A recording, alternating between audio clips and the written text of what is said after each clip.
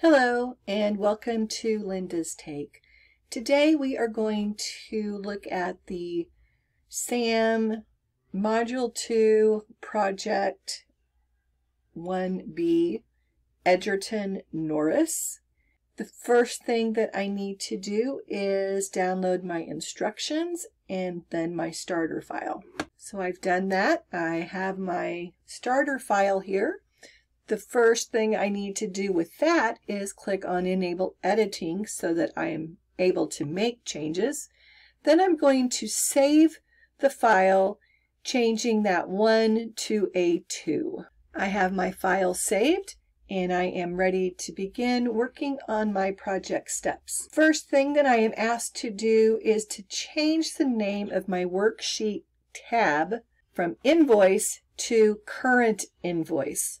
So down here on the Invoice tab, I can right click, or you can also double click it, and I'm going to rename, this Current Invoice. This is a very important step.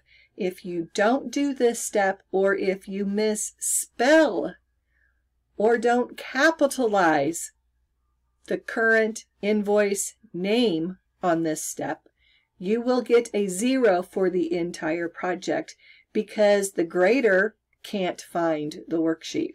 So make sure that you make the changes here to your worksheet tab. Now I want to middle align my contents of cell A1. So I'm going to bring my mouse up here to A1.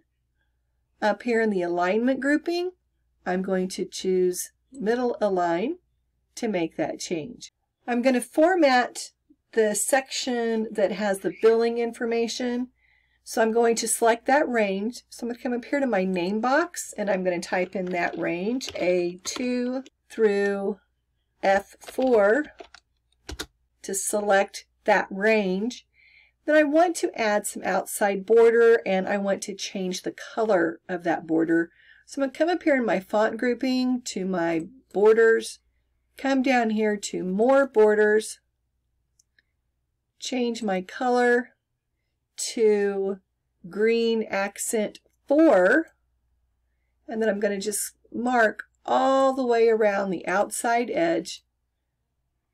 Click OK to make my outside border that green color.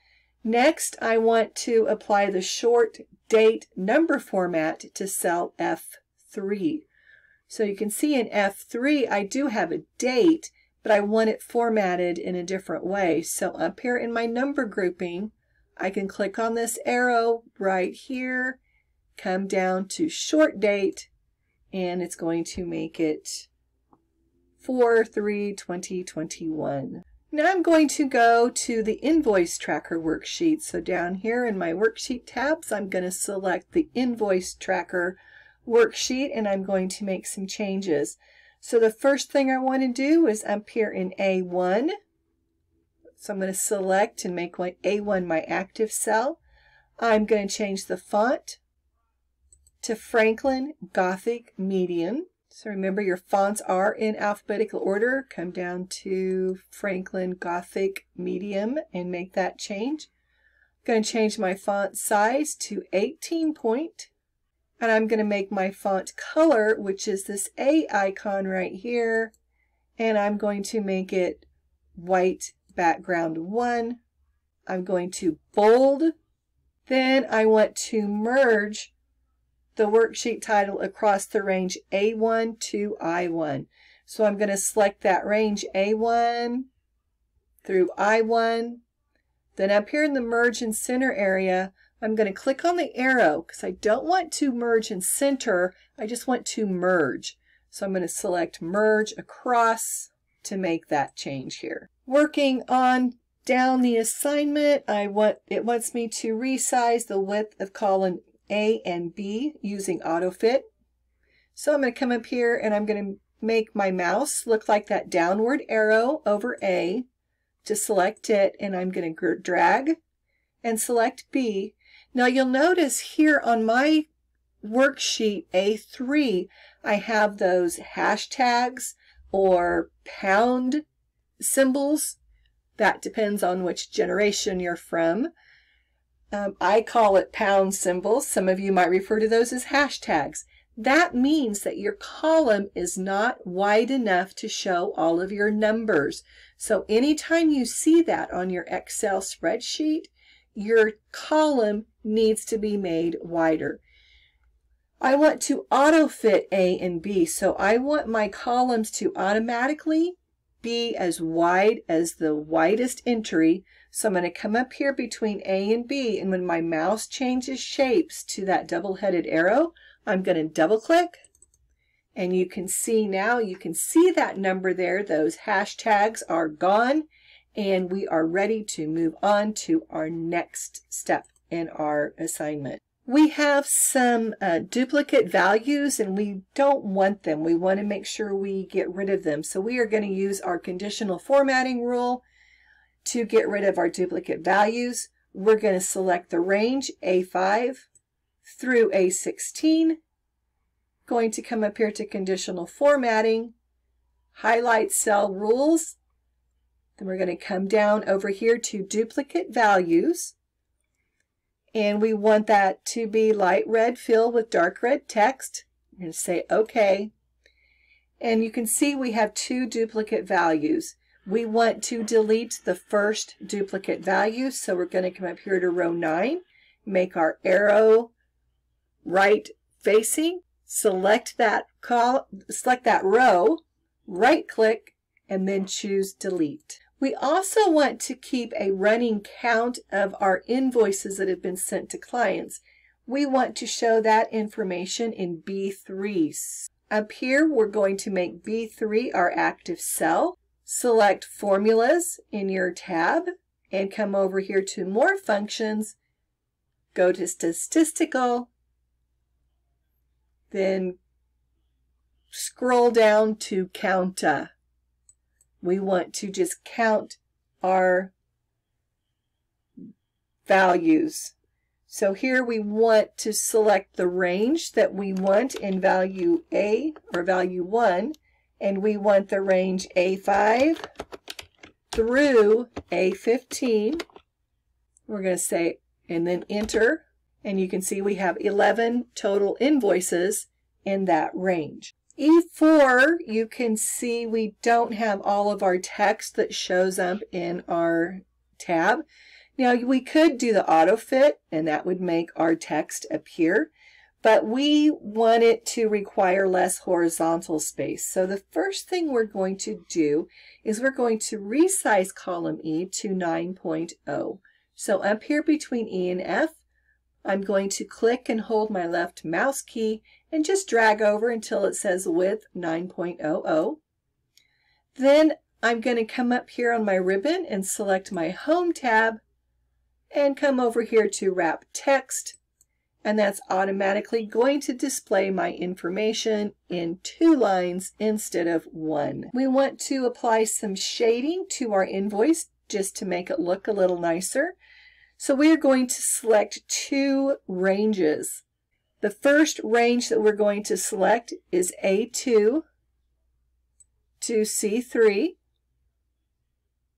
Then I'm going to hold down on my Control key and I'm going to select the range A17 to B19. I have those 2 ranges selected. Now I can come up here to my shading and I'm going to select the color Green Accent 3, lighter 80%, just to make that stand out just a little bit more. In A3, we want to change our decimal places to 2, so we're going to make A3 our active cell. Up here in the number grouping, we are going to decrease the decimal by 1 to make that change. Then in A4 through I4, we're going to select that range and we want to apply a cell style. So up here in our styles grouping, we're going to click on the More button here and come down to 40% Accent 3. Make that stand out. The headings stand out from the rest of our information. D5 to D15, we want to apply the accounting number format to show that these values are dollars. So we're going to go D5 down to D15. Come up here in the accounting number format is this dollar sign here to make that change. We're also going to take that range and we want to apply data bars so that we can see at a glance which invoices are higher than others. To do that, we're going to use conditional formatting, data bars, and we want the gradient fill green data bar. Okay, moving forward, we want to use our conditional formatting to show which invoices have not yet been paid. So we're going to come up here first and select the range F5 through F15. This is where we have our information on our paid invoices at. Can I come up here to conditional formatting? We're going to go to highlight cells rules. This time we will select equal to, and we want it equal to N, and we want those filled with a light red fill with dark red text, and we're going to say OK. Now we can see at a glance which ones have not yet been paid. In B17, we want to enter a function that's going to show us our average amount. So make B17 your active cell. Come up here to the auto sum on our home tab. I'm going to click on that little more arrow. I'm going to choose average. Now you can see Excel puts a range around the area it thinks it's wanting, that we are wanting, and it is not correct. We want the range D5 through D15.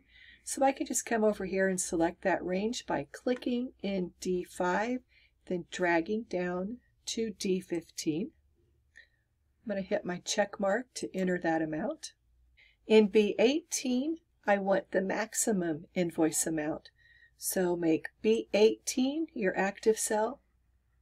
Come up here to the auto sum, select the arrow, then come down here to the max. Again, our range is not correct that Excel has selected for us. So we're going to come over here and select the range D5 through D15 again. Click on the check mark to enter that. Then we're going to come down to B19. This time we're going to choose the min. We want the minimum invoice amount. And again, our range is not correct, so we need to come up here and select the range D5 through D15. Then click on the check mark to enter that into our spreadsheet. We want to check the spelling of our workbook. The easiest way to do this is to move your active cell to the very first cell in your worksheet. Then we're going to come up here to review, click spelling, and we're going to make changes to the ones indicates, then click OK. The last step that we're going to do is change the tab color of our invoice tracker worksheet so that it matches our current invoice. So move your mouse down over the invoice tracker tab and right click, choose tab color. We want green accent 3. After we've changed our tab color, we are ready to save our file and go back to our class in Cengage. And so now we're ready to look at our graded summary report, and we have a 100 out of 100. So I hope you've learned some new things working through this assignment with me here on Linda's Take. If you like what you see, please subscribe to my channel and have a great day.